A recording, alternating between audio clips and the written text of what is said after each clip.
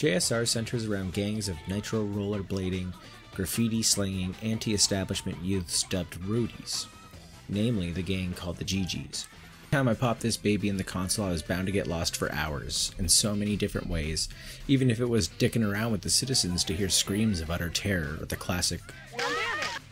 No gamer could get enough of this bombastic exploration of gaming potential, and we all had our favorite sections, songs, gangs, and characters. But we thought this was it, and that the series stopped here.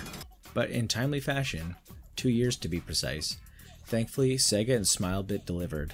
And deliver they did. Jet Set Radio Future takes everything its predecessor did right and wrong, and injects it with Rokkaku-approved steroids.